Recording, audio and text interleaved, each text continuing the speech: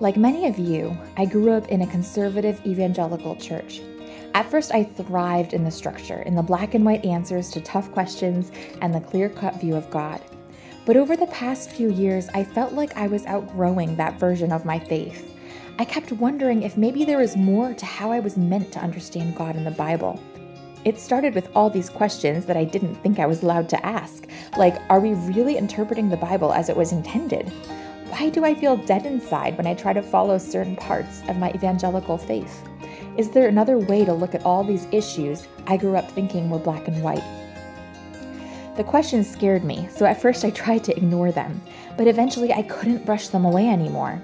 Trying to hide from them just led to living with more and more anxiety until it felt overwhelming.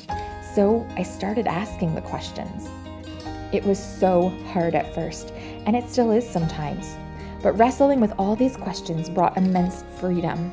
It brought life, and I know that's what Jesus came to bring us. So I'm very excited to announce a brand new series starting tomorrow on Friday called Outgrowing the Good Christian Girl. Every Friday we'll talk about one of the questions I wrestled with. We're going to talk about everything from politics to social justice to sexuality as a Christian, but not as the good Christian girl I thought I had to be. Instead, as the Christian woman I've grown into, who loves Jesus with all her heart, but also carries a new understanding of faith and the Bible.